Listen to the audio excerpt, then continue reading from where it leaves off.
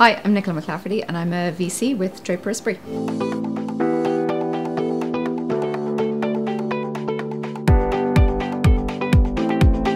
Investing in early stage businesses, it's all about relationships, and it's really important that as a startup and as a founder you make the right decision as to who you work with over the long term. So for me, I spend a lot of my time meeting companies that are probably a bit too early stage for us, but I think about it as playing the long game. I think when you look back, there's always things that you want to change, but I mean, I think the reality is, and if I think about my startup and everything we did over that 5 years, I do feel like there are things that we could have done differently, absolutely, but you make the best decision that's in front of you at the time.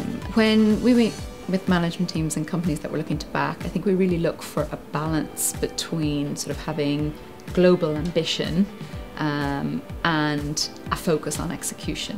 Very often with entrepreneurs, you get these incredibly sort of inspirational, blue sky, visionary thinkers. But in an ideal world, you balance that with a real focus on the execution path and how you're going to get there. There's no question in my mind that Ireland has the ability to produce, what we call unicorns, or certainly sort of global scale technology businesses. There's plenty of examples of them. I think one thing we have seen is there perhaps is a tendency for Irish companies to exit a little earlier. So what we'd really like to see is more Irish companies with sort of really significant global ambition and sort of taking the time. It can take a long time to build a global scale technology business, but I think we have the ability to do it. It may take a decision though not to exit early and to really go for it and shoot for the stars.